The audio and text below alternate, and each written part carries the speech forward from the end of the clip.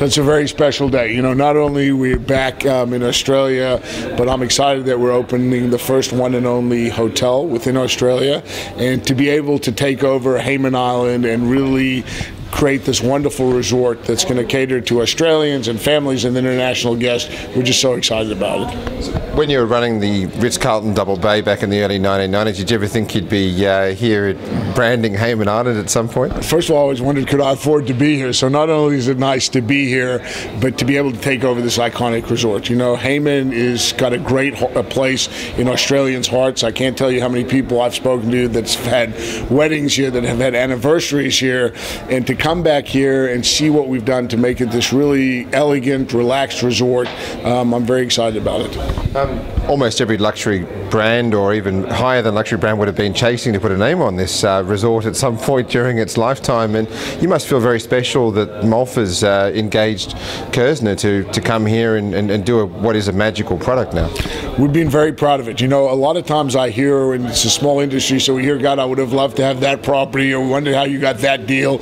And I think it really is the envy of a lot of ultra luxury resorts that we have Hayman. And I think that speaks to the relationship that's the owners have developed with me. Sengwan's real commitment as an owner to develop quality and to be passionate. You know, he started out saying, listen, we'd spend $50 million, we ended up spending $80 million in the resort to bring it up to this quality and standard. And I think that's the excitement. We have committed owners. We're very committed. You know, I have my most senior leadership team in here. A lot of them have been here through the development. They're now staying through the opening and post-opening to ensure that we can give great service, good quality. You know, we have wonderful food, great products from Australia, so we're very excited about welcoming guests today. And it's obviously the Australian market's a very exciting outbound market for all of your properties, so this is a great branding exercise for you at the same time, isn't it? It's fantastic. You know, first of all, we're very fortunate. We have a lot of good Australian guests that travel internationally and stay at our hotels, but I'm very excited because a lot of them say, listen, we'd love to have a place close to home. We'd love to have a place that's got great service, and I'm very excited about the Australians we have servicing our guests here, and that we've got such a great resort that's close to home for the Australians that they can come here. But more importantly, I don't know of a resort that offers the ultra luxury for families. And you know, we built this wonderful family pool, so we've got these quiet spots, we've got the family pool, we've got fitness and dining. I think people are going to be delighted to come back and see what's been happening here. And lots of opportunities around the world. Where do you see the company in the next 5 to 7 years? Would you have properties in Miami, in New York, and Hawaii? Would you be in London? Where do you see it? Listen, we continue to grow smartly and look at the right locations. We're never going to be a major hotel with many hotels throughout the world. I think, you know, we'd like to see ourselves 15 to 20 hotels over time. And yes, you know, we look for the most unique locations in the world. We're very excited about Montenegro that's going to be open, which is a Jean-Michel Gatti design. Sanya in China is going to be opening in the end of 2016. And then we've got quite a few things. And listen, one day we'd love to be in London, New York, or Paris.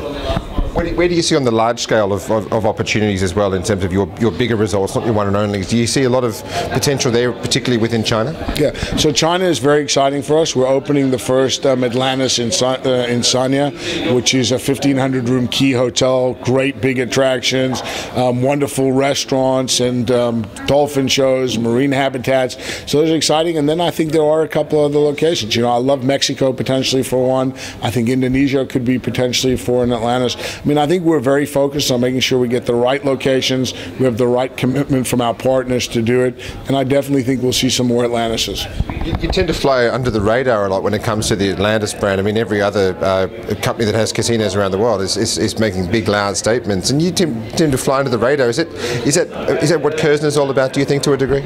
Yeah, I think we let our guests speak for itself. We're very fortunate. In most of the markets we operate, both the Atlantis and the One&Onlys, we run the highest average rates, we run pretty much the highest occupancies, and I think, listen, we're very entrepreneurial, we're very hands-on, we're into driving out businesses, making sure we look after our employees and our guests, and we let them speak for our product. And last but not least, top 3 opportunities and top 3 challenges for you this year? I think the biggest challenge for me is continuing to find very talented, passionate staff that are committed to being in the hospitality business. And I think the big things ahead of us, we've got the opening of Atlantis, China, Montenegro, and Sanya.